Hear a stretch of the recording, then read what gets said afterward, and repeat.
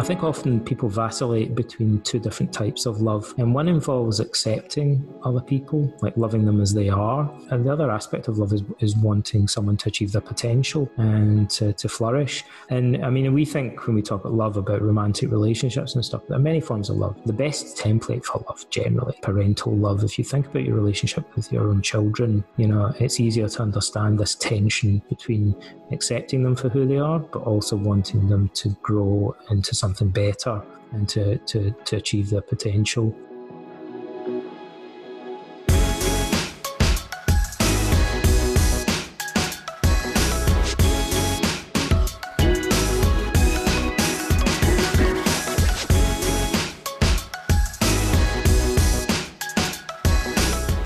What's up, everybody? Welcome to the Artists of Data Science podcast, the only self-development podcast for data scientists. You're going to learn from and be inspired by the people, ideas, and conversations that'll encourage creativity and innovation in yourself so that you can do the same for others. I also host open office hours. You can register to attend by going to bit.ly/ADSOH.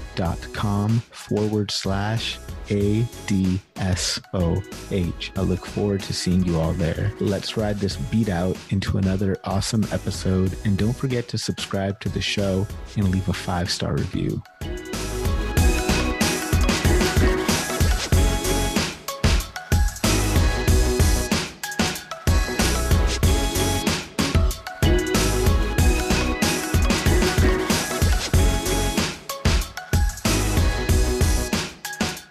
Our guest today is a philosopher and psychotherapist with a special interest in Stoicism and cognitive-behavioral therapy. As a trainer, he specializes in e-learning and web development, taking an evidence-based approach to the treatment of anxiety and the relationship between ancient philosophy and modern psychotherapy. In addition to being involved in research on the use of e-learning as a vehicle for delivering training and self-help, he's the author of 6 books on philosophy and psychotherapy and 1 upcoming graphic novel. So please help me in welcoming our guest today, author of Stoicism and the Art of Happiness and How to Think Like a Roman Emperor, Donald J. Robertson. Donald, thank you so much for taking time out of your schedule to be on the show today. Well, thank you very much for having me on the show. It's a pleasure to be here, and I'm very much looking forward to our conversation.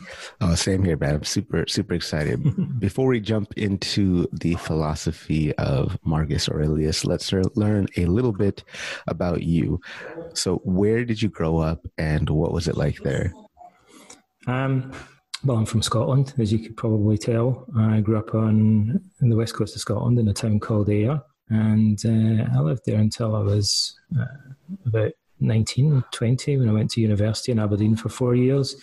And then I lived in England for many years before emigrating to Canada about 6 or 7 years ago now, although I get around a bit these days. And at the moment, I'm living in Athens in Greece. So how is living in Athens in Greece like? Have you been able to get out much? How's the situation there with COVID? Oh, it's a good place to be. It's not been hit too badly by COVID, and there's quite an outdoor culture here. It's still very warm here. It's about 30 degrees today. Oh, wow. So it's a bit easier to kind of go out and explore outdoors and stuff. A lot better than the -10 in Winnipeg right now. Oh, is it really? Yeah, it's quite Actually, cold. Yeah. wow. Okay. So when you're in high school, what did you think your future would look like? I was a kind of dropout from school. So I really believed that my future was pretty bleak. I thought I was going to end up being a criminal or when I was a boy growing up, this is before the internet, so my horizons were very limited. The guys that grew up in my town who came from blue-collar families got blue-collar jobs, and they didn't have the same sense of social mobility. And I remember when I was a kid speaking to a careers guidance counsellor, probably when I was about 17 or something, and I said, I've been reading Freud and I wanted to be a psychotherapist. And the counsellor said, well, that's just a crazy idea. Like, it costs a lot of money to train in that. It's only middle-class families that can afford for the kids to do stuff like that. She said you should get an apprenticeship as a mechanic or something like that, while you've still got the chance to do it. And so she thought this was the craziest idea that she'd ever heard in her life. And for some reason, I guess I walked away from that a little bit downcast, but a day or two later, I decided that I didn't agree with her, and I went ahead and did it anyway. So how different is life now than you had imagined it would be, or is this pretty much the future you had envisioned for yourself? Well, my life now is very different. When I was a boy, I had no idea.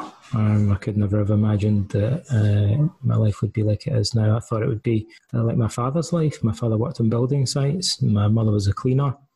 And our family were quite poor. My father passed away when I was about 13, 14 years old.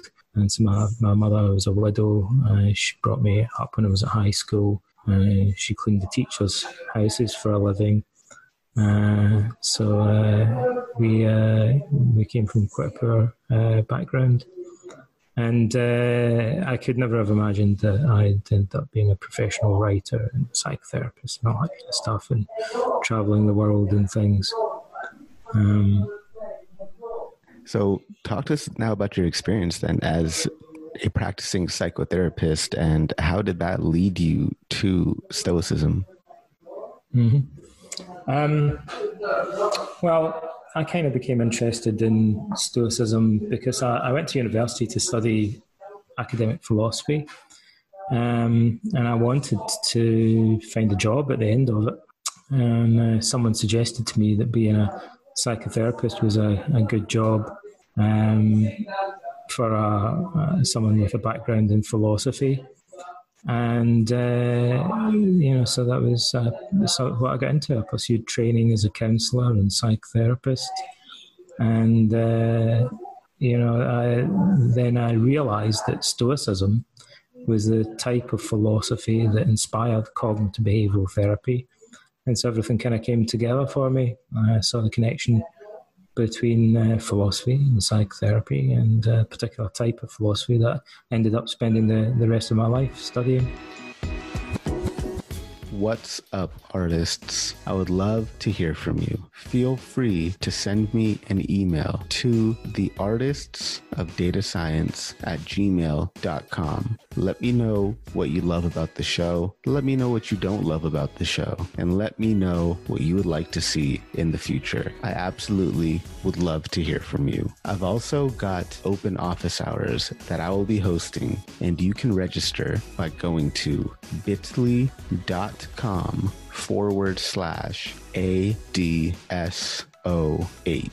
I look forward to hearing from you all, and I look forward to seeing you in the office hours. Let's get back to the episode.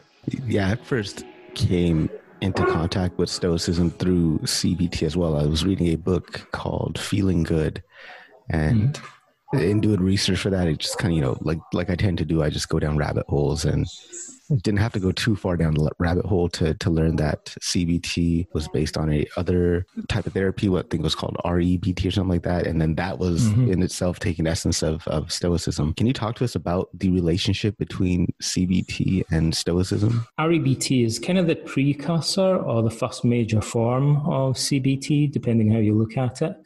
It was founded in the mid-1950s, early 1950s by a New York psychotherapist called Ellis. And Ellis had been a psychoanalytic therapist in this tradition inspired by Freud. And like a lot of people in the 50s, he was becoming disillusioned with the psychoanalytic approach. And Ellis did something that I always admire people for doing. He, rather than kind of shuffling around the deck chairs in the Titanic and tweaking things a bit, he decided to completely start again from scratch. So he kind of risked everything in a way. He went, I'm going to scrap this whole thing and start completely from the beginning. And so he thought, well, if I was going to invent a new form of psychotherapy, what would it look like? And he thought, he remembered reading Marcus Aurelius and Epictetus in his youth. I think when he was about 17, he'd read Marcus Aurelius. And that seemed to him like an obvious basis for psychotherapy. In fact, the ancient Stoics had a psychotherapy. Some modern classicists, when we first began doing our conferences and things like that, said, well, you guys are kind of projecting psychotherapy or reading psychotherapy into the Stoic texts.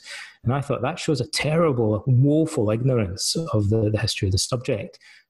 because this medical or therapeutic metaphor was always present. In ancient philosophy, it was very common, and the ancient Stoics actually wrote well-known books on psychological therapy. Although they don't actually survive today, we know they existed, and we have other references to them. So Ellis looked at the surviving Stoic texts, and it's natural that he would think this seems like a type of therapy because it originally was. And so he developed rational emotive behaviour therapy. Now, psychotherapy was going through a revolution because of research on emotions in the field of psychology, and there's something that we call the cognitive revolution in psychotherapy that happened. So therapists and researchers developed what's called the cognitive theory of emotion, which says that our emotions are shaped fundamentally by underlying beliefs or cognitions. And that happens to be essentially what the Stoics also believed 2,300 years ago. And Ellis wanted to teach this to his clients and his students, and he did it using a quote from Epictetus, which is Enchiridion, the handbook, passage number 5. It says, "It's not things that upset us, but our opinions about them." That's a cognitive theory of emotion in a nutshell. Another good way of explaining it is that in therapy, clients will say they're anxious, they're depressed, or they're angry. And in their first session, they'll talk about how terrible that is, how it's ruining their relationships, how it's affecting them at work, how it's affecting their quality of life, and so on. And then they'll reach a point in that first session where, having given a lot of reasons why they should change the way that they feel, because it's having all sorts of terrible consequences for them, they'll say, "I know it doesn't make sense. I know it's causing all this harm to me and other people in the long run, but I can't help it. It's just how I feel." And Ellis would say something really interesting to them. He'd say, "Yes, but it's not just how you feel. It's also how you think." That's the cognitive theory of emotion in a nutshell. Because if we believe that our emotions are shaped by underlying beliefs, first of all, that raises our self-awareness, because we can begin to try and clarify and identify what those underlying beliefs actually are. And they have a general structure as well, which I'll mention in a moment. And then we can question whether they're true or false, or helpful or unhelpful, or rational or irrational, logical or illogical, whether there might be alternative, more realistic, more constructive ways of looking at the same situation. So many people's emotions contain unfounded assumptions about the future, or about what other people's motives are, or they contain sweeping generalizations about excessively strong value judgments about the situations that they face, and those can be questioned. So someone that's depressed might think, "Nobody likes me, everybody hates me, I think I'll go and eat worms." It's a kid's nursery rhyme. But you get the idea. Nobody likes me, everybody hates me. But do they? Is that actually true? Or is it, an overgeneralization, right? It's not true. It's probably false.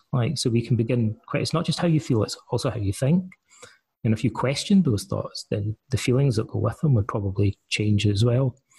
And so that opens up a whole toolbox, or armamentarium, as we like to say, of techniques, cognitive techniques. And the Stoics knew that 2,300 years ago. So that's how Stoicism influenced cognitive therapy. Both Ellis and later Aaron T. Beck, the other main pioneer of cognitive behavioural therapy, cite the Stoics as their main philosophical inspiration for that reason. And from that shared philosophical premise, they were, not only did Ellis take other concepts and techniques from the Stoics, but they were bound in any case to arrive at similar conclusions about what treatment would look like. Because if you believe that emotions are caused by underlying thoughts and beliefs, it's natural that you then want to use techniques to clarify those beliefs, question them, find alternative beliefs, compare them to other people's beliefs. And, the type of therapy and techniques you'd come up with would probably have a lot of similarities, even though they're separated by a period of over 2,000 years. Thank you very much for sharing that. Really appreciate that. That was super insightful. Now, I think in this modern age, we're dealing with a new, I guess I want to call it an emotion, but maybe it's not an emotion. Maybe it's more of a state of mind. And that's just this distractedness. And I know it's something I tend to deal with on a daily basis. Well, how could CBT and Stoicism help us stay focused in a world where everything is meant to distract us? Gosh, there's actually several answers I can think of to that question. First and most obviously, very recently in the field of psychotherapy, over maybe the last 10 years or so, there's been increasing interest in the way we focus attention, like just literally directly. I guess this relates to one of the foundational principles of Stoicism, which is to distinguish between things that we can control and things that we don't control. And in psychotherapy, that has very profound implications. And the confusion between things that we control and things that we don't is fundamental to many mental health problems in many very specific ways. I might not have time to go into just now, but there are many. With clients, there would be many examples of this. But one of them would be people kind of naturally assume that their focus of attention is automatic when they're anxious. I can't help it. I just constantly keep thinking about this or that. And actually, we have not complete voluntary control, but quite a lot of voluntary control over the way that we focus attention. I can give you one very simple example of that that's very clear. People who suffer from social anxiety disorder, also called social phobia, we know from psychological research on them, this is my specialism as a therapist, incidentally, there's a very, very high correlation between social anxiety and what we call self-focused attention. So feeling that everyone's looking at you, that you're the centre of attention, and paying a lot of attention to your own face, your body, your breathing, paying a lot of attention to your own thoughts, focusing excessively on yourself. And that might seem obvious, people kind of describe that, but it's a very tight correlation. And we know that also if you can train people who have social anxiety to focus more attention on the people to whom they're speaking.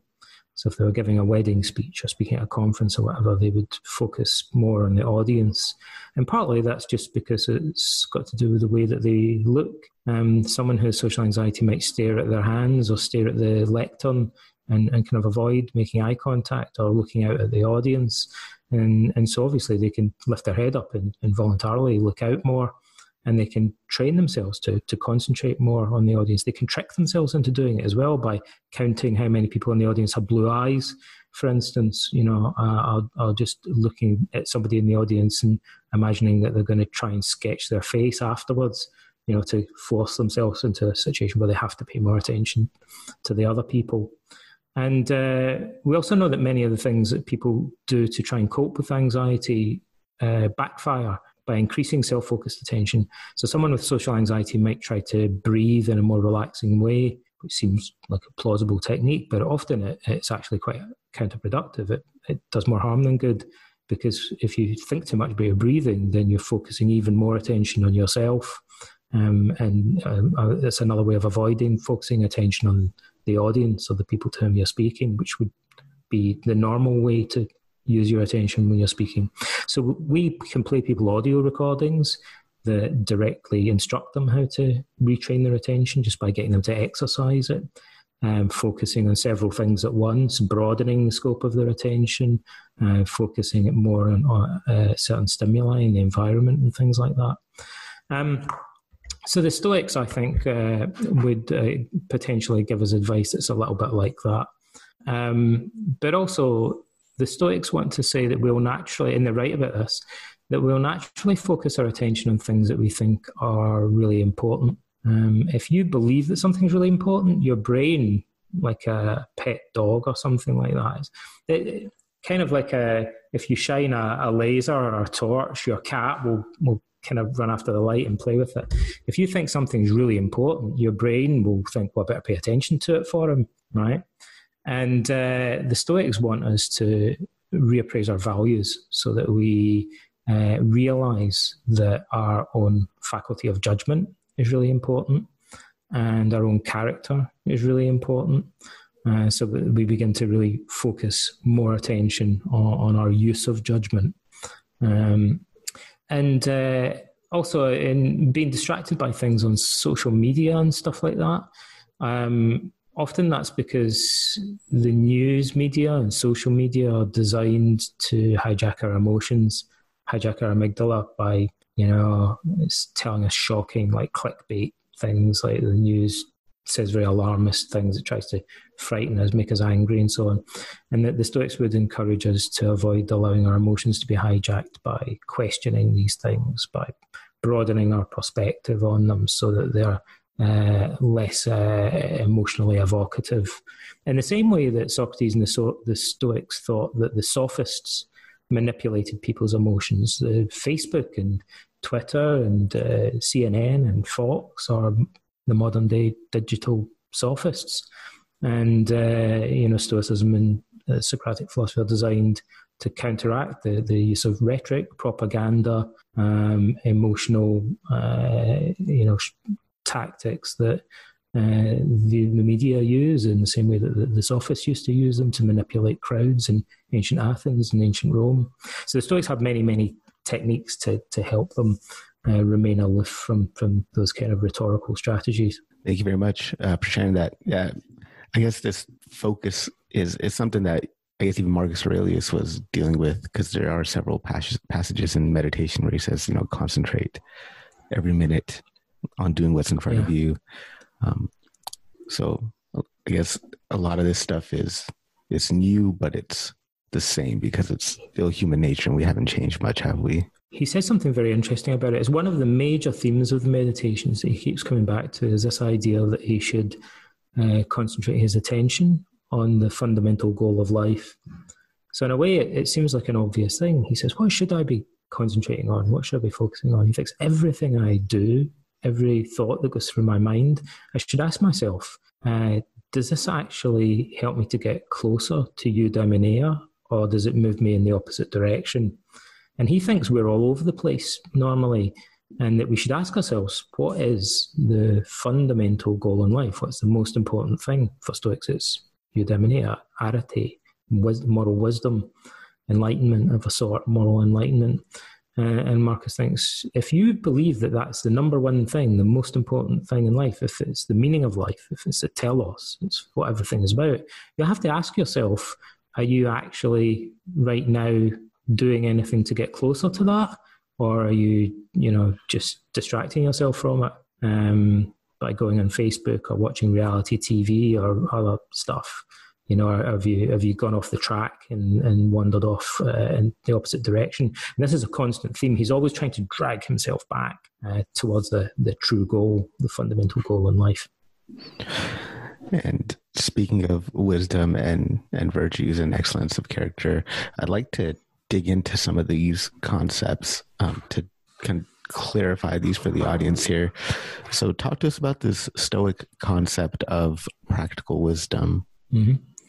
So the Stoic definition of wisdom is really simple. One of the things that benefits me most, I think, apart from it in therapy, the job of a therapist in a sense is like the job of a translator. So therapists have to read scientific research, which is kind of pretty dry and abstract and technical.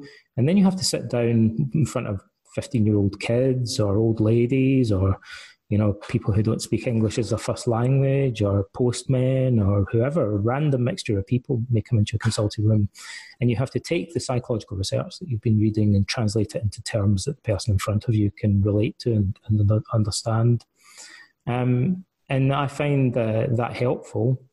And I've also found it helpful having a 9-year-old daughter and ask me about philosophy and history and stuff, trying to kind of explain things to her.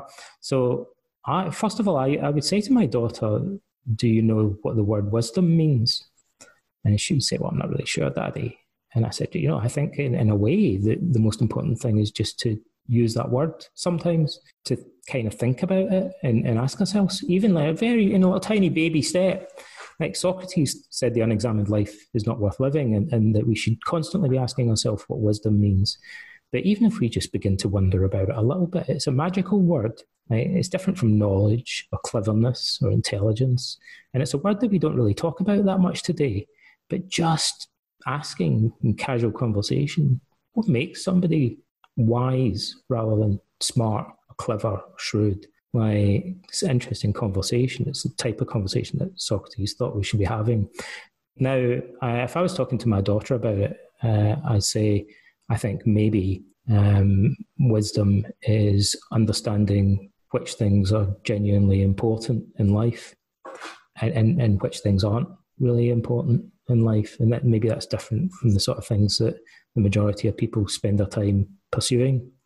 Maybe wisdom consists in being able to look at what other people think is important and realizing that it isn't, and realizing that things that other people seem to be ignoring are actually much more important. And that shift in our values changes our emotions, our behavior, our whole quality of life potentially.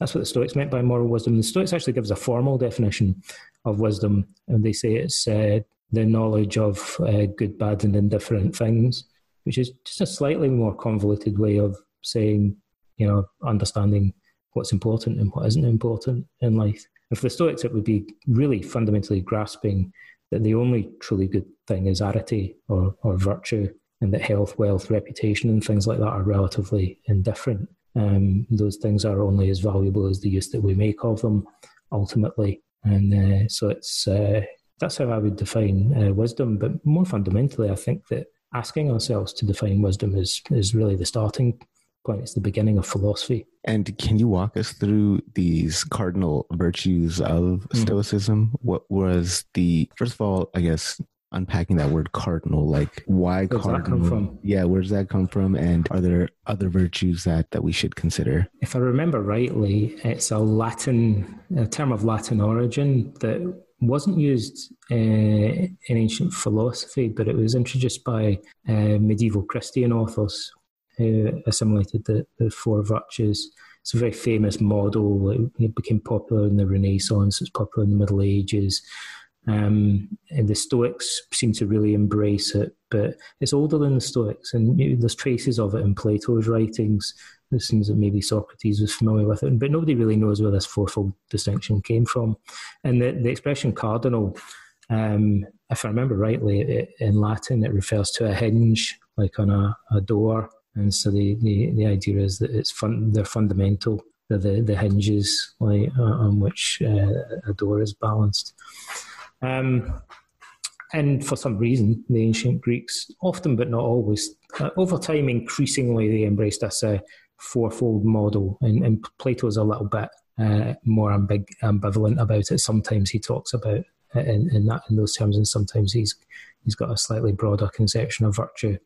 But the four virtues are wisdom, justice, courage, and temperance. So you can translate them in different ways. The translation is a little bit problematic in some ways.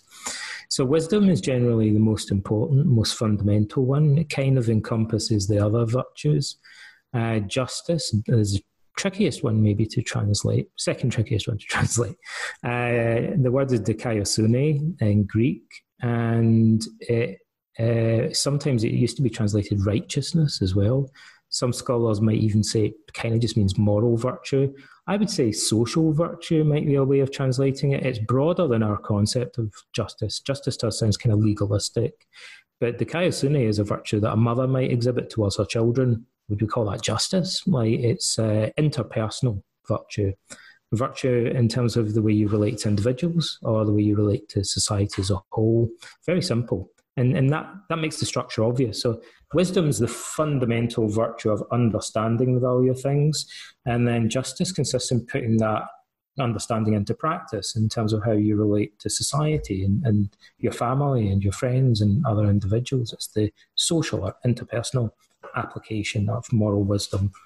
And the Stoics tell us that the dikaiosune consists of two main elements: fairness and beneficence or kindness. So trying to treat others fairly and equally, but also trying to help them and do them good. Again, that goes a little bit beyond what we might think of by the word justice today. So maybe social virtue would be a better term. And then the other two terms, so in ancient writings, wisdom and justice are kind of often seen as the two most important.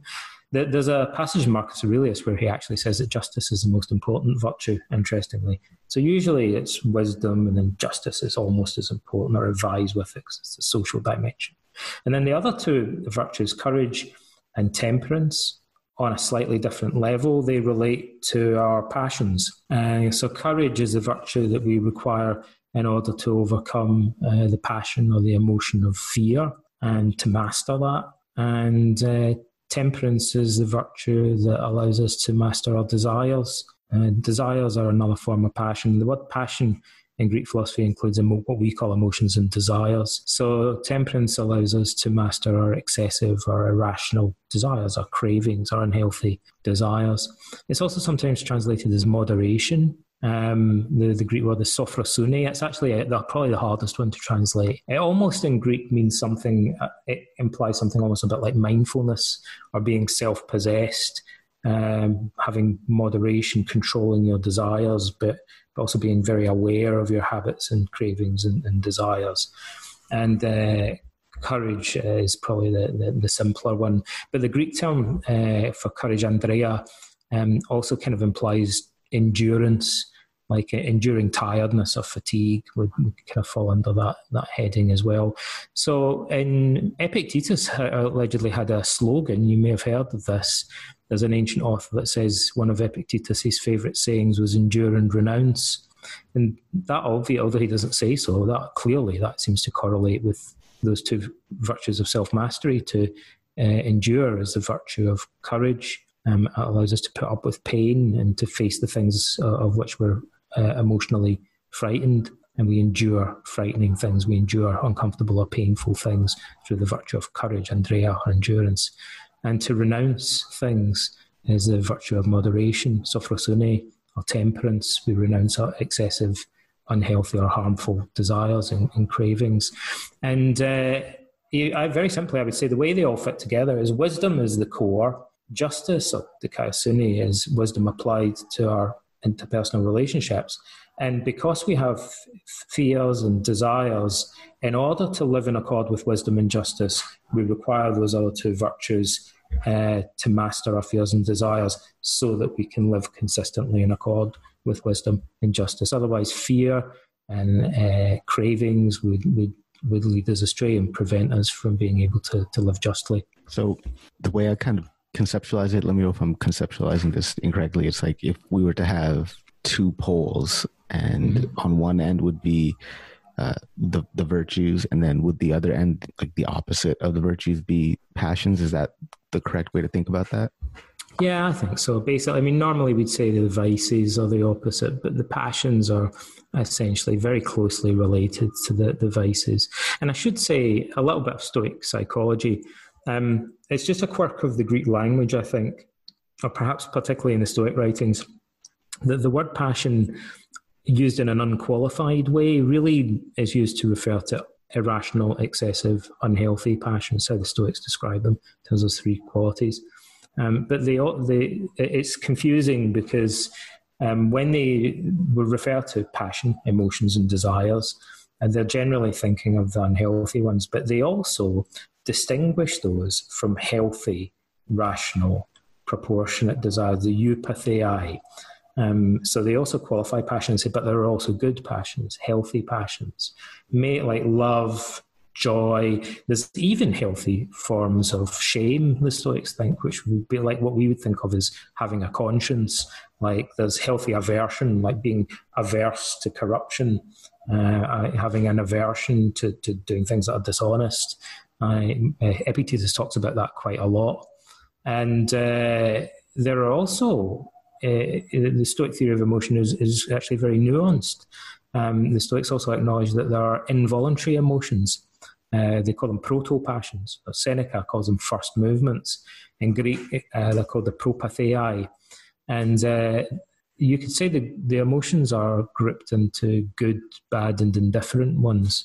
So generally, it sounds like the Stoics are mainly talking as if all emotions are bad, but they're not. They think there are also good emotions that we should be trying to cultivate. And there are also indifferent emotions, or the precursors of emotion, which we should definitely not view as bad. Epictetus says we should view them as natural and inevitable. So he gives there's a famous example, actually in another author called Aulus Gellius. It's a bit convoluted because he tells a story about having met an unnamed Stoic teacher who was caught in a boat during a storm at sea, and then takes out a copy of Epictetus' discourses and tells him about it and reads him a part of it. It's a slightly convoluted story. But the upshot of it is Gellius says to this guy, "You're a famous Stoic teacher." And we can have lots of historical fun trying to guess who the guy is that he's talking about, by the way. But he says to this guy, "You're a famous Stoic teacher from Athens. And I noticed during the storm, everyone was freaking out. And you weren't screaming or crying out or praying to the gods, but you turned pale and you were shaking because they all really thought they were going to die in this boat." He said, "But you looked scared as well." And the guy said, "Well, the Epictetus and the Stoic teachers say that there are these involuntary emotions. And even an experienced sailor during a storm like that would naturally feel afraid. And those are involuntary, so we should accept them, view them with indifference. If we thought they were bad, we'd be ashamed of them. We'd try to repress them or conceal them or battle against them. And the Stoics think that would be like trying to control something that's beyond your direct control. Like, instead, you should just shrug them off, even welcome them with indifference. They're neither here nor there. They shouldn't be viewed as bad or shameful. They're just things that happen to you." And he said, "What matters is how we respond to them, what we do next." And so rather than complaining or screaming or running around going woo, woo, woo, or dwelling on them afterwards, the Stoic philosopher just shrugged and moved on. Whereas other people were still fretting about them.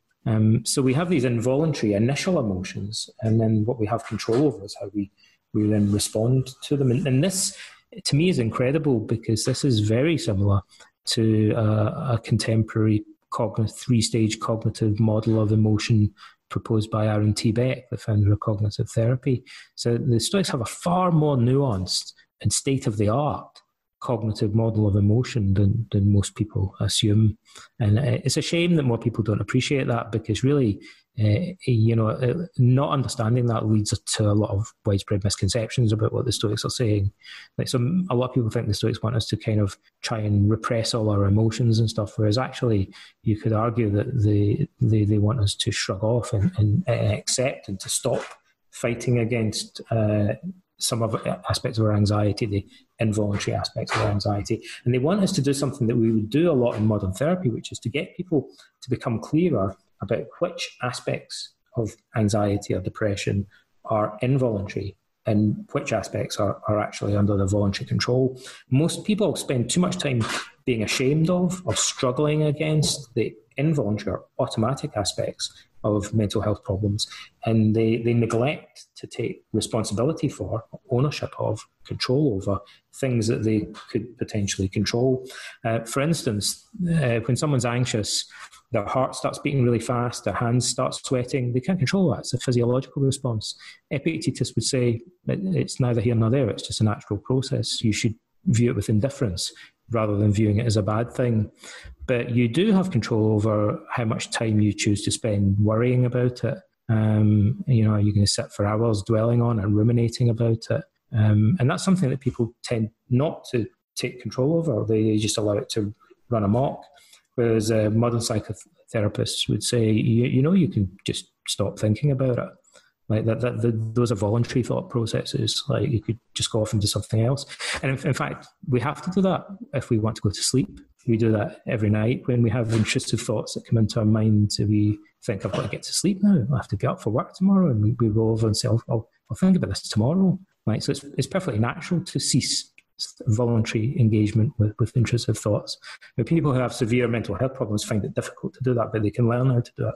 Speaking of misconceptions about Stoics and Stoicism, I think Stoicism gets a bad rap. People may think that those who practice Stoicism are cold or unemotional, but that's not really true, is it? I love this question. It's the most common misconception of Stoicism. In the ancient world, people thought that as well, and the Stoics seem to be fairly experienced at refuting that. So there's a recurring kind of figure of speech in the ancient Stoic writings. It's in the early Greek fragments. I think it's in Cicero. It's in Epictetus. I think it's in Seneca as well. So there's a familiar phrase that they use. They say the wise man doesn't have a heart of stone or iron. He's not like a statue. So they say he's not the wise man. The Stoic ideal isn't to be unemotional.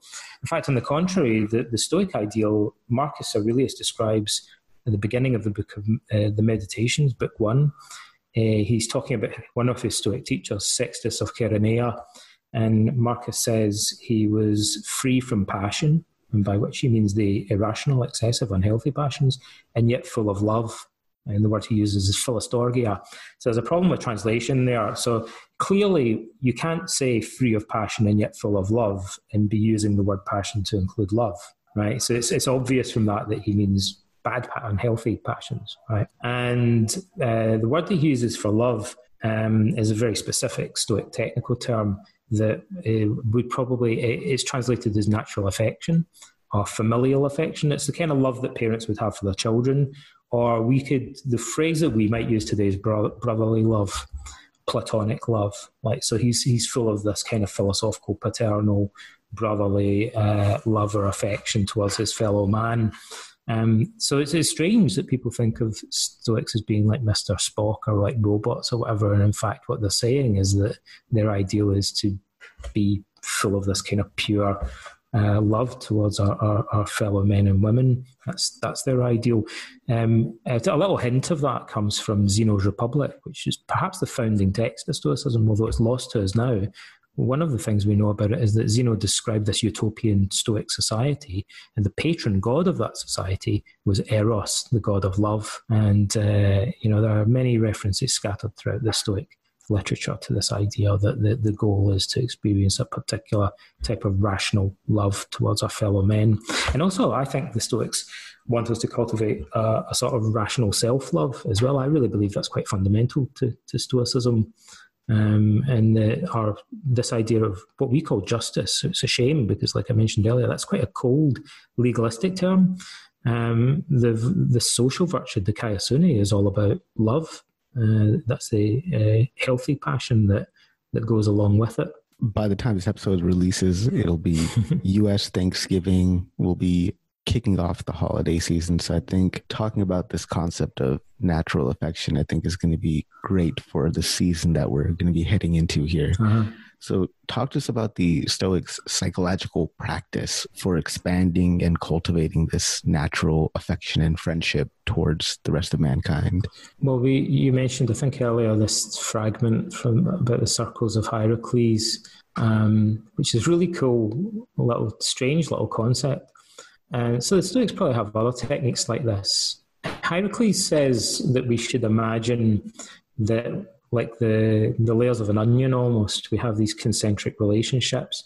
So we have a relationship with ourselves, like we have self-love, and with our spouse, and with our family, and with our friends, and with our society, our town, our nation, like the whole human race, and these kind of expanding circles. And he thinks what we should aim to do is to psychologically bring people that are in each of the circles one step closer. So we treat our fellow countrymen as if they were members of our family. We treat our cousins as if they were brothers, and so on and so forth. And he actually, as well as he implies that we should visualize things this way. He doesn't quite frame it in those terms, but we can make that into a visualization exercise. He says we should think about it that way. But he actually also mentions using a kind of quaint little verbal technique. He says we should call our friends brother, and we should call acquaintances friends, and so on. And you can see perhaps hints of that in the Meditations. So Marcus talks about viewing strangers as his kinsmen, and referring to them as brothers. And in the way that members of a monastic order perhaps might refer to others as brothers, and so on. Right. But throughout the Meditations, Marcus talks about viewing people in general as his kin, his brothers, sisters. So doing something a bit like this verbal technique that we find in Hierocles. And also in the histories, we get some corroboration of this, but it's kind of the other way around. We were told that Marcus's friends and acquaintances his teachers would call him their son, and people would, refer to him and using these slightly more intimate terms. You say, somebody said this to me the other day. I saw on Facebook, someone was saying, "Oh, Marcus seems like they say he was like a cold character, a dour character in the Meditations." He's not at all like that, and we have his private correspondence. And also in the histories, we're told that he was very kind of gregarious. He was serious, but very friendly and affectionate. In his private letters, he's gushing with affection. And so when we talk about Philostorgia, if you want to kind of see that in Marcus, you read his letters to Fronto. There's not a lot of philosophy in them. In the 19th century, a cache of letters were found that were belonged to Marcus Cornelius Fronto, his rhetoric teacher. He's a sophist and a close family friend. And most of them are between Fronto and Marcus Aurelius, but some of them are to other people that they knew, like Marcus's adoptive brother, Lucius Verus. And it's clear that he's an incredibly loving and affectionate guy. The other thing that emerges from those letters, just as a little bit of trivia, is that we can clearly see, it's like having a window into his real personal life, because they were never meant for publication. So we see what he was actually like when he was talking to people that he knew intimately. And the one thing that's crystal clear is Marcus clearly demonstrates that he's very tactful and adept at reconciling arguments between his friends, and that he clearly is somebody who's cut out for a career as a kind of diplomat, which is partly what his role became as emperor, and to some extent prior to that, he often had to negotiate peace treaties with enemy tribes and things. And he must have been really good at it, because judging by the letters, he's a very observant, tactful, sensitive, highly articulate man, and very good at resolving disputes between people. We can see him in action doing that. And I think it's fairly impressive. He's not just talking about doing it; we can see him doing it. And that's part of his loving and affectionate nature. He wants his friends to get along with one another, and he wants them to bury the hatchet and stuff. Yeah, this natural affection, I think it manifests itself in relationships we have throughout life: mentors, mentees, teachers, teammates at work, at home in our family life, and as members of a larger community. I love what you say in your book, that to become a Stoic is to learn what it means to have natural affection for our friends and family in accord with wisdom and virtue. And Seneca says in Epistles 52 on choosing our teachers that we should choose as a guide one whom you will admire more when you see him act than when you hear him speak. So what better guide to choose than the man whose philosophy you write about and how to think like a Roman Emperor Marcus Aurelius? So building on the circles of Hierocles, let's start at the center here. What can Marcus teach us about improving our relationship with ourselves? I think that's a very important question. It's a very profound question. It's sometimes not explicitly stated in the Stoic literature, but it's implied in many, many passages. For instance, in On Anger, when Seneca's talking about his nighttime review and the golden verses of Pythagoras, he talks about actually doing something that he seems to be comparing to or it sounds like the Socratic Elenchus. He says he interrogates himself like a witness in court, which is what the Socratic method is usually described as being like. And but he also says he does it in a friendly way. He treats himself like a friend rather than doing it in a kind of aggressive, like dictatorial sort of way. I think there's a paradox about the very nature of love, which is, I think often people vacillate between two different types of love. And one involves accepting other people, like loving them as they are, and for who they are, like what's and all, as we say. And then the other aspect of love is wanting someone to achieve their potential and to flourish. And I mean, we think when we talk about love, about romantic relationships and stuff, there are many forms of love. And actually, I think it's easier.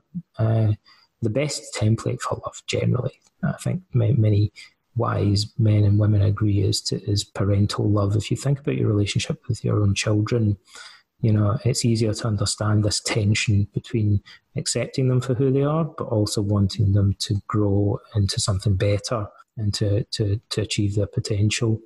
And so, if you really, really want your kids to flourish and to become wiser and stronger and more courageous, you've got to be careful that doesn't lead you to despise who they are, or if they fall short of that standard, to get frustrated with them. Yeah, so love can easily turn into hate if we're not careful.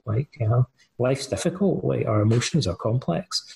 Sometimes because when we love someone a lot, we end up getting angry with them if we're not careful. And also loving someone for who they are, we have to be careful that doesn't become too passive. And we underestimate their potential. We don't see who they could be. Sometimes love also has to be tough. If we really love someone, we might want them to grow stronger, more independent, to liberate them, rather than being stuck where they are and stagnating, as it were. So there has to be some kind of, somehow we have to juggle these two seemingly contradictory things. And I think the Stoics have an answer to that. It's related to their fundamental idea about there being two different types of value. And also it runs through their philosophy. So we find it very clearly in their concept of the reserve clause. So the Stoics think that we should want things that are outside of our direct control to turn out in a way that it's rational to prefer. So other people are a good example of something that's beyond our direct control. So we should want our kids to become wise and virtuous. It's perfectly reasonable to do that. Certainly, it wouldn't be very reasonable to want our kids to become foolish and vicious, right? So, of course, the Stoics prefer that their children become wise and virtuous and flourish as human beings. But simultaneously, we will that, simultaneously accepting that it's not under our direct control, and emotionally accepting the possibility that the opposite might happen. And so the Stoics want us to have this kind of philosophical attitude towards our relationship, where it's kind of like that phrase, hope for the best but prepare for the worst, where we want the best from other people, but we want it, in a sense, lightly and with a certain kind of philosophical detachment. So we go into desiring a certain outcome, but simultaneously knowing that it's not entirely under control and it's partly in the hands of fate. Also, Cicero uses this metaphor of a spearman or an archer, and he says that he can aim the arrow at a target. So we would aim at the target of having our kids flourish, might be wise and virtuous, while simultaneously accepting that the target might move, or a gust of wind might blow the arrow, of course. He doesn't get all upset, freak out if he misses the target. He just does his best and accepts the outcome with equanimity. And so this is a cliche in ancient philosophy, was that even the wisest teacher has wayward students, but it doesn't stop him from trying. So Socrates famously had a couple of really obnoxious students, Critias and Alcibiades. And also Socrates' three sons were supposedly dullards and not very admirable people. So people would say, look, even Socrates had bad children and students that didn't turn out that well, but it didn't stop him from trying his best to be a wise and virtuous teacher. And that's his way of expressing love. Yeah. I'm curious how this works if it goes the other way. We talk about a parent towards their children, but what if a child wishes to see more virtuous characteristics in their parents, but their parents seem to be set in their ways and not flourishing and not growing? How would that work out? I think it's a similar kind of relationship. The other thing the Stoics would say, this may be a good starting point in any of these sort of discussions, is that we perhaps go into it, often the case that Socrates would say, we go into these discussions often back to front. So we should be thinking more, rather than trying to change or reform other people directly by exerting influence over them, we should think more in terms of setting an example through our own character, and that should be our priority. So a Stoic would say, I'd like my parents or my children to be wiser and more virtuous, but first and foremost, I need to exhibit those qualities myself, in hope that they'll learn from my example. And then maybe second to that, I might consider how I interact with them in terms of stuff I say to them or ways that I try to influence them. But before I try to lecture somebody, I should first pause and ask myself whether I'm actually embodying the qualities that I'd like them to develop. Otherwise, I'm just going to make myself into a hypocrite. If I give someone into trouble and I start lecturing them how they want to behave, I should always pause and think whether I could be doing more myself to actually embody those qualities. I found it very interesting in Meditations that he dedicates an entire, like the opening first, like 10% of the book almost, it's debts and lessons. So who are some of the teachers and mentors that Marcus talks about? And what role did these teachers and mentors play in his life?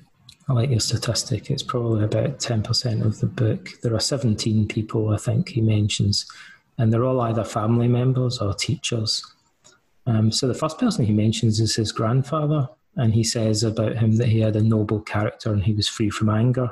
I think that's interesting because Marcus then says that he had problems with controlling his own anger. And throughout the meditations, anger is the emotion that he refers to most often.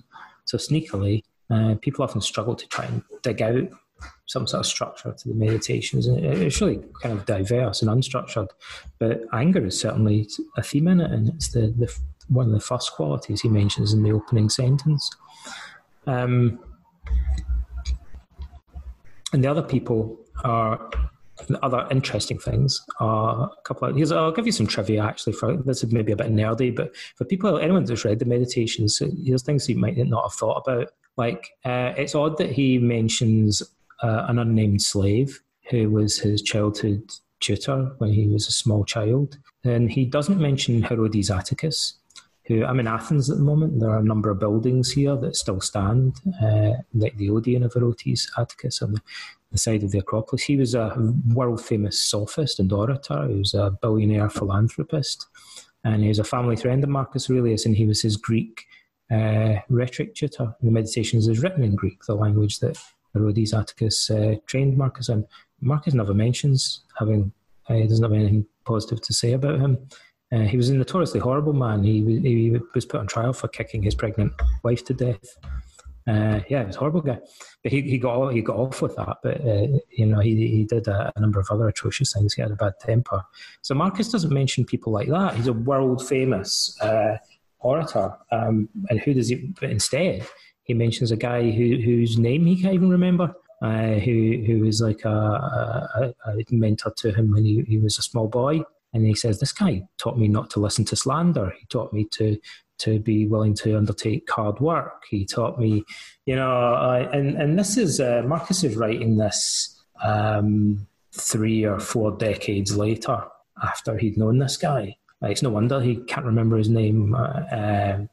He's probably a slave or a freedman in his mother's household. So that's really interesting, that he places more importance on what this guy taught him than on some of the most famous teachers in the empire, who had been paid to teach him virtue and culture as a youth.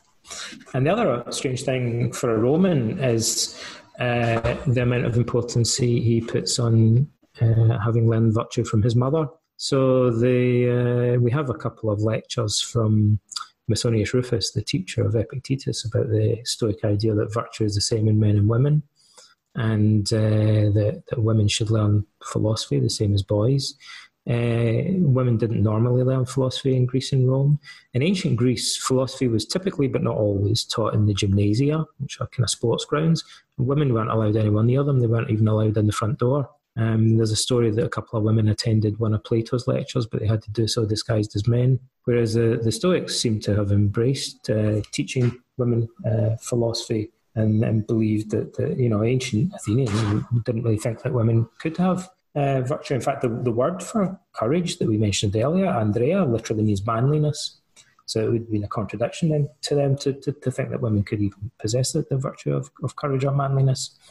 And being womanish is a very common insult. Even Marcus even uses it himself sometimes. It's a pervasive insult that the ancient authors would never really have thought twice about. It's just to say someone is womanish is to say that they're weak and foolish. So sexist was the ancient society. Despite all of that, and I should say also, we don't know a great deal about what the early Stoics said about this, but we know that we have a number of intriguing book titles we get a long list of book titles from early Stoics, and sometimes the titles are revealing. So there's a book by Cleanthes, the second head of the Stoa, called That Virtue is the Same in Men and Women, which clearly seems to preempt these lectures by Musonius Rufus, which are written centuries later. So I don't think this is something Musonius Rufus has come up with. I think he's referring to an idea that goes back to perhaps the very origins of Stoicism. I think perhaps even to Socrates really ultimately drives home. But Marcus embodies that belief that virtue is the same in men and women, because when he's going through his role models, one of them is his mum, and that's quite striking. So in a culture that thinks to be womanish means being weak and servile and foolish, Marcus thinks his mum taught him more about manliness and virtue, courage and integrity than some of the most highly acclaimed philosophers and teachers in the empire who were his tutors in his youth. So he's embodying this idea that virtue is the same in men and women, that he could learn about virtue from a woman like his mother. I'm even suspicious that it may have been his mother that introduced Marcus to Stoicism. There's a little tiny hint that Marcus's mother, we know that Marcus's mother knew Junius Rusticus, who is his main Stoic mentor, because Marcus says in passing that Rusticus wrote a very powerful letter to his mother. So I wonder whether his mother knew Rusticus before he became Marcus's teacher, and then she said, "This guy's my friend, he's a great Stoic philosopher, he should be the tutor to my son." And we know she was a highly cultured woman and very interested in Greek literature. You know the phrase, behind every great man there's a great woman? Like, Marcus makes it pretty clear that his mum, because his dad died when he was a small child, and his mum had a more prominent role in his upbringing than would be typical perhaps for a Roman noble. And then, so that's quite striking. The other striking thing is that another guy that he doesn't mention. So Marcus talks at great length about Antonius Pius. That's the person he says most about, Antoninus Pius.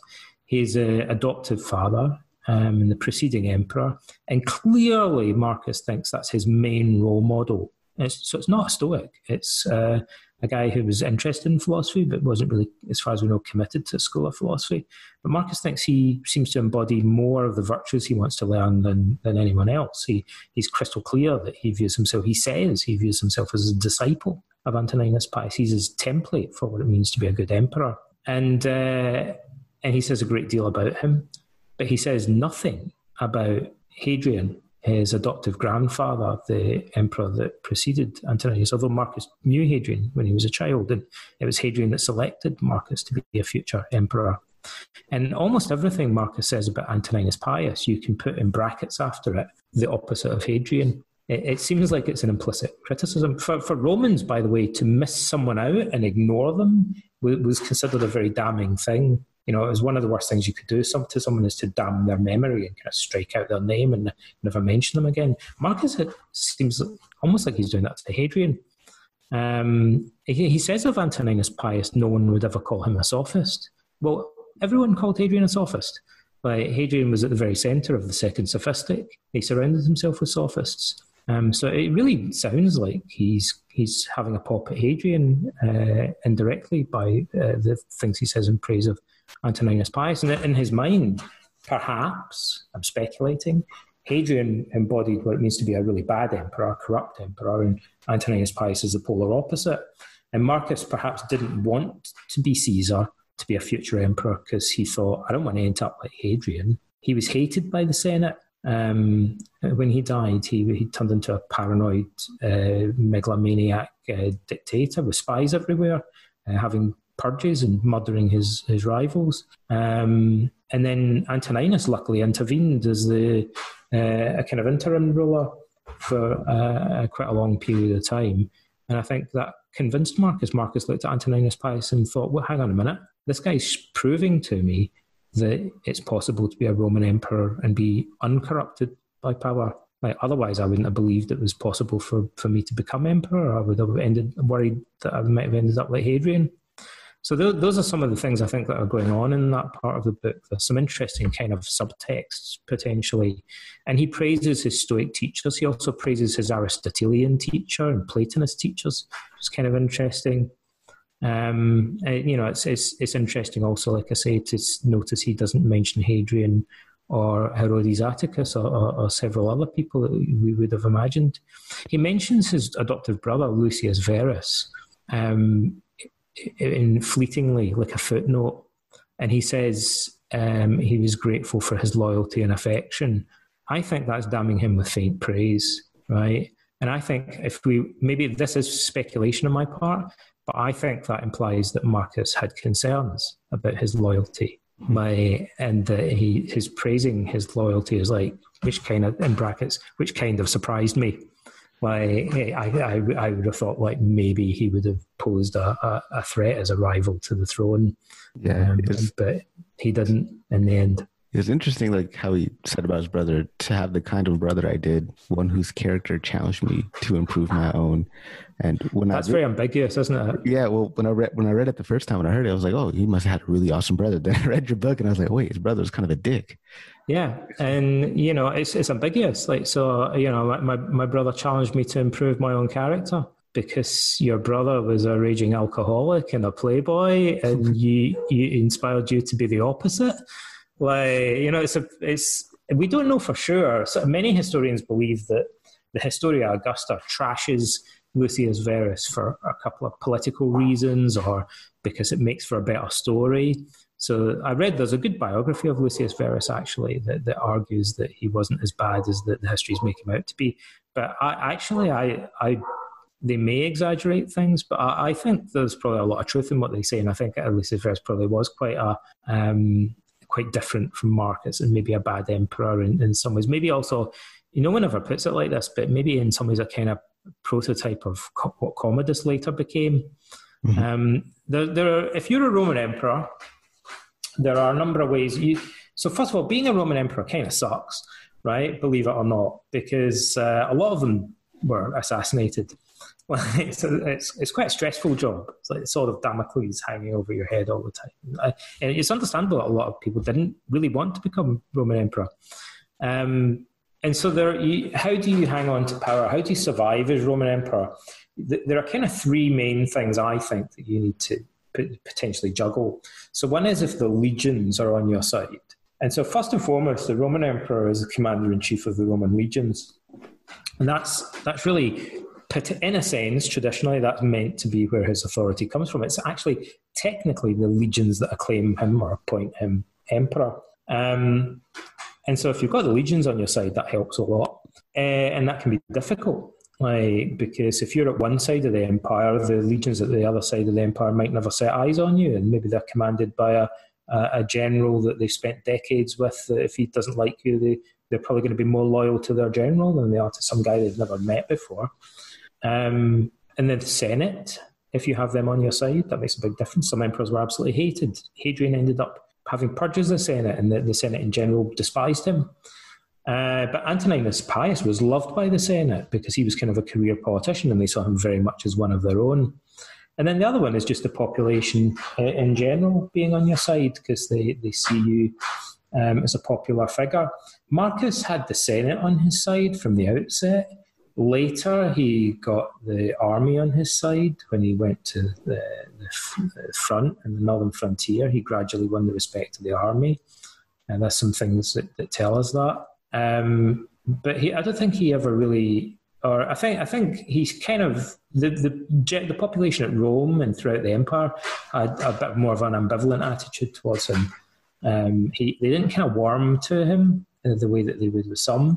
Now, some emperors alienate the army and alienate the Senate, and that's a very dangerous situation because then their only option is to become a celebrity, a populist, and through bread and circuses or whatever to try and win over the love of the population. And that's generally a very precarious strategy. Lucius Verus didn't have to really fight to defend his position because Marcus was like his patron. But he was popular with the legions and very popular with the general public. Lucius Verus would be like a celebrity who owns a football team and is involved in sport. I think Elton John owns a football team, doesn't he? And so people he was a big fan of the gladiatorial games and very closely associated with the chariot races. And so the legions and the general public saw Lucius as this very familiar character, kind of more down-to-earth character, but also a playboy and a celebrity, someone that was more relatable than Marcus, who seemed a bit more aloof to them. And Commodus alienated the Senate and the army, and he tried to follow this kind of strategy on his own of throwing expensive games and winning the love of the public. But you could also call that becoming a sellout and, trying to become like a reality TV star or a celebrity or something today. When emperors do that, that's when they really start to become increasingly corrupt because they forget about doing their job properly and it's all about PR. So what can Marcus then teach us about being better teammates at work? Because it seems like that is a huge piece of being emperor. And even I think Stoic philosophy talks a great deal about working with others. So what can we learn about being better teammates from Marcus?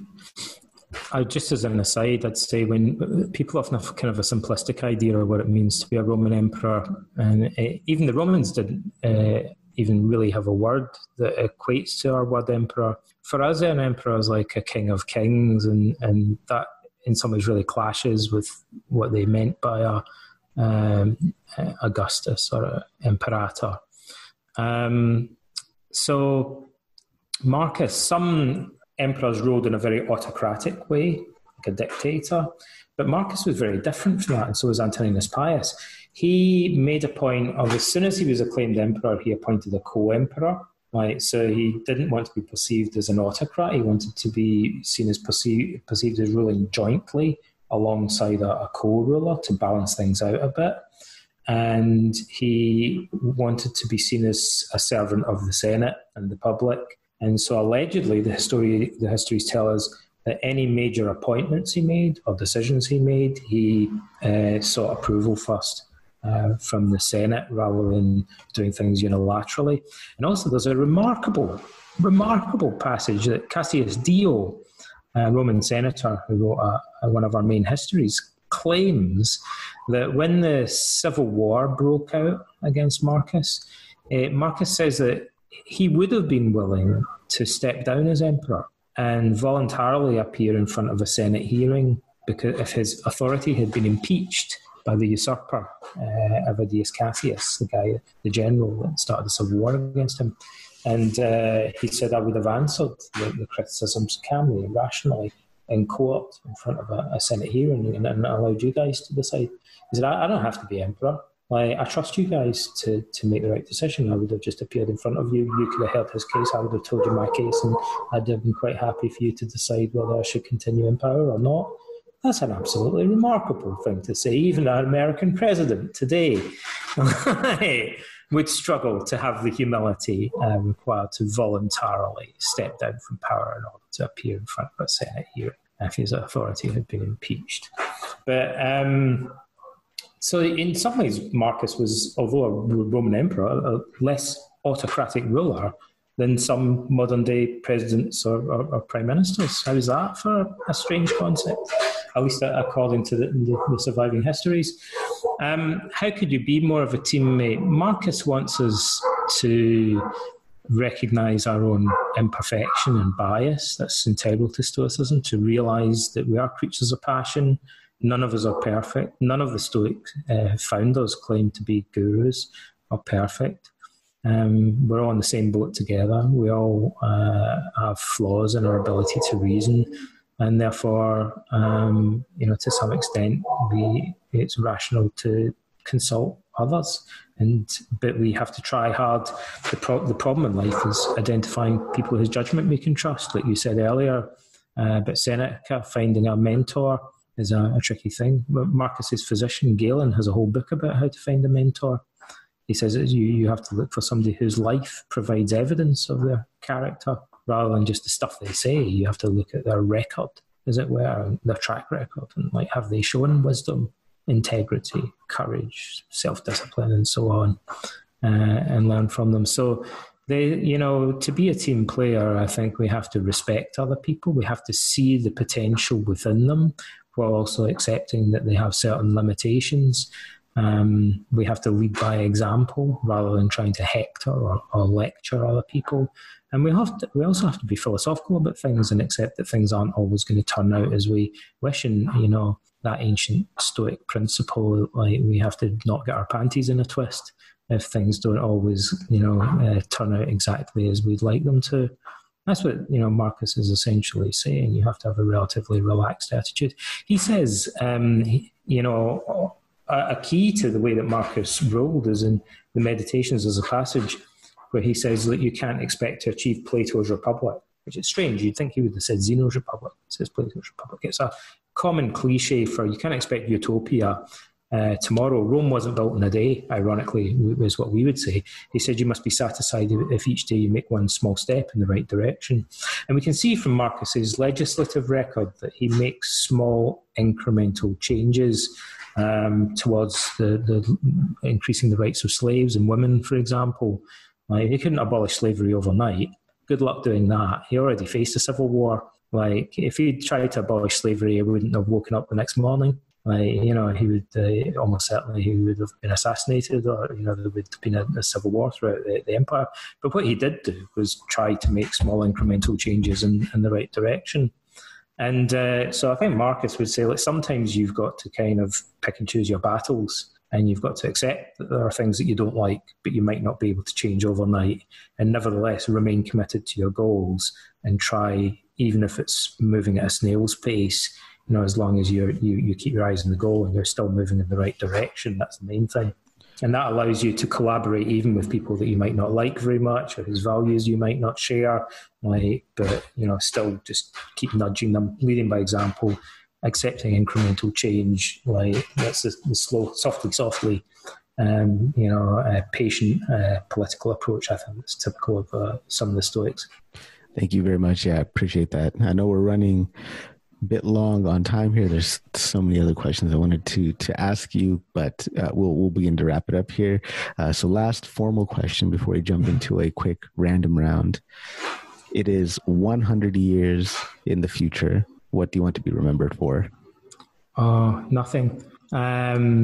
I wouldn't have any real desire to be remembered for anything. I'd like Stoicism still to be a thing. I think it would have, it's a perennial philosophy, and I think it'd be cool if people are still studying it.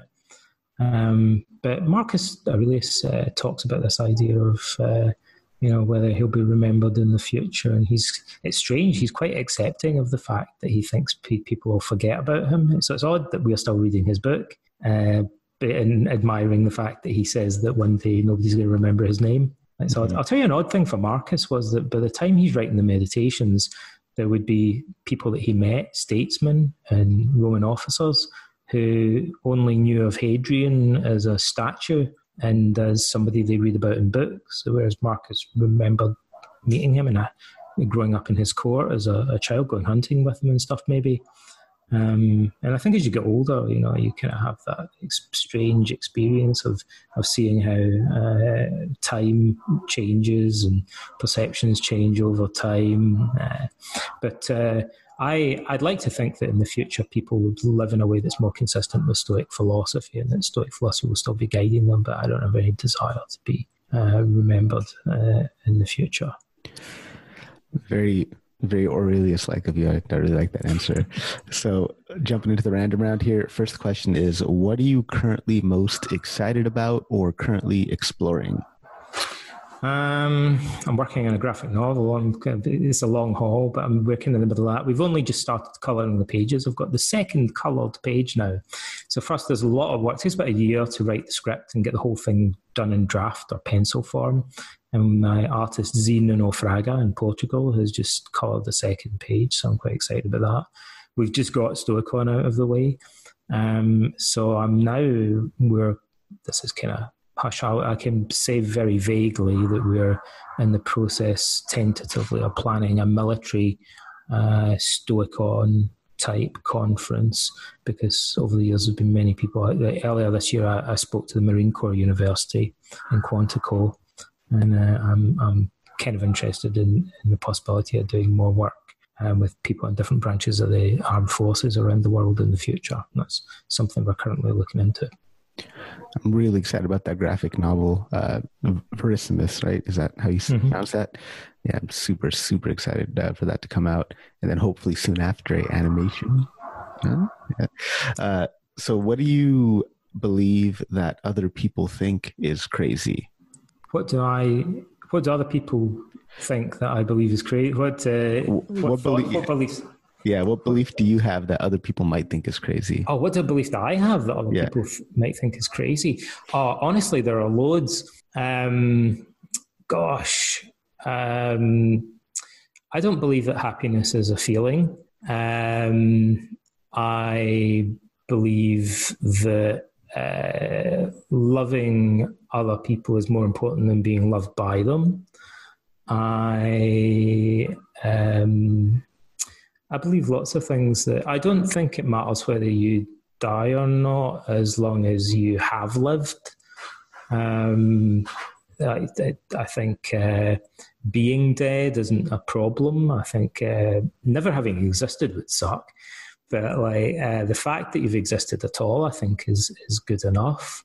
You shouldn't then worry about the fact that one day you'll cease to exist. That I get to people, maybe that seems crazy, but the day I realised that was the day I stopped really worrying about dying.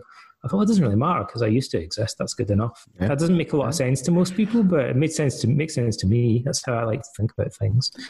There are many things that I believe that I guess other people think are crazy, but those are a few of them. Yeah, I mean, I guess there's an infinite amount of time where you were not born, and there'll be an infinite amount of time when you're not alive. So, if you could have a billboard placed up anywhere, what would you put on it? What would I put on it? Gosh, let me think of that. Well, whenever I say someone shoved a book in front of it, I think the first time someone put a book in front of me and said, "Can you sign this?" I thought, I feel like I should write something on it.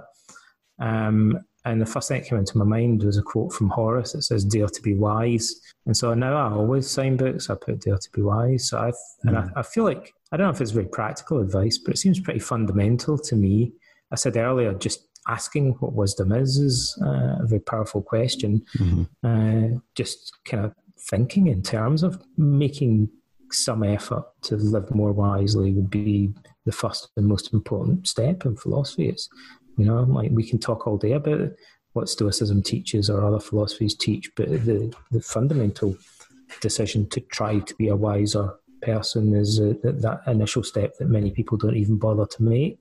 It's the foundation. I compare it to when I was a young guy, I briefly got into martial arts, the taekwondo and jiu-jitsu and stuff like that. And I remember some of the old Japanese karate teachers would say, the most important thing isn't learning how to do a flying spinning back kick, it's your stance, right? And that's the foundation of everything else. And that seems like the most banal thing. I don't want to do martial arts so that I can learn how to stand properly. I want to learn how to do flying kicks and stuff like that, like Bruce Lee. But I think that's true of many subjects. Like, the most important part is your stance. In Stoicism, it's not all the subtleties of the philosophy, it's the fundamental stance. And part of it is daring to be wise. So that's daring to be wise is the stance that's the foundation of everything else in Stoicism. That's what I put in a billboard poster. I like that a lot. What are you currently reading? I am currently reading. What am I currently reading? I'm listening to an audiobook that I can't remember the name of, but it's about the history of disease in the Roman Empire, but like plagues and stuff. That's like the main thing. And I'm reading a bunch of stuff for work. I'm rereading a bunch of biographies of Marcus Aurelius because I'm about to write a biography of Marcus Aurelius. So I have to go back and read a lot of books that I've already read several times. I'm looking forward to the biography. We're going to open up the random question generator just for a couple of questions here. Mm-hmm. All right. First question is going to be, what's your favorite book? My favorite book is, I'm going to say the Meditations, but Plato's Apology is a book that I really, really love, and I would recommend everybody reads it. I think it's one of the most beautiful philosophical texts ever written. What is something you can never seem to finish? Something I never seem to finish is learning Greek. I'm not the best at languages, so I always seem to be kind of like starting it and trying really hard, and then it kind of my enthusiasm peters out, and I leave it for like a year or two, and then come back and pick it up again. I've never finished learning modern or ancient Greek. What talent would you show off in a talent show? What talent would I show off in a talent show? Gosh, I'm sure I have some kind of obscure talents, but I can't think. I'm really I get really good at cooking something. I'm very good at making a Greek salad called dakos. Like, I believe that I'm like the world's best at that. So I'd make dakos for everyone. I'd love to try some of that. So, Donald, how can people connect with you? Where can they find you online? My website has my e-learning site, and there's a load of courses and downloads and stuff, and all my social media is connected to that. And my web address is just donaldrobertson.name, so it's just my name, Donald Robertson, and then instead of .com, it's .name, N-A-M-E. And if they go there, they'll be able to contact me via the contact form and find all my other like articles and videos and stuff. Yeah, I'll definitely be sure to include a link to that in the show notes. Donald, thank you so much for taking time out of your schedule to be on the show today. I really, really appreciate you spending some of your evening with me. Thank you. No problem. It's been a pleasure. Thank you very much for having me along.